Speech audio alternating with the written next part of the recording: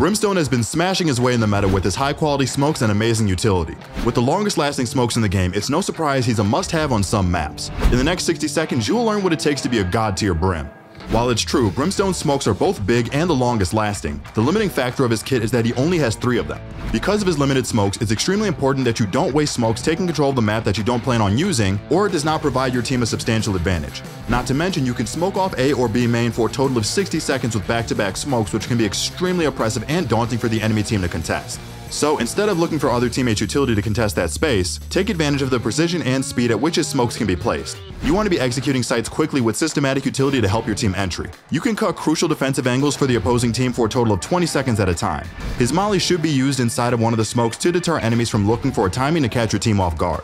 Brim's endgame plan should be a combination of quick long-lasting smokes to block angles, a stim to accelerate the process of getting on site, followed by molly ultimate combination to secure a post plant.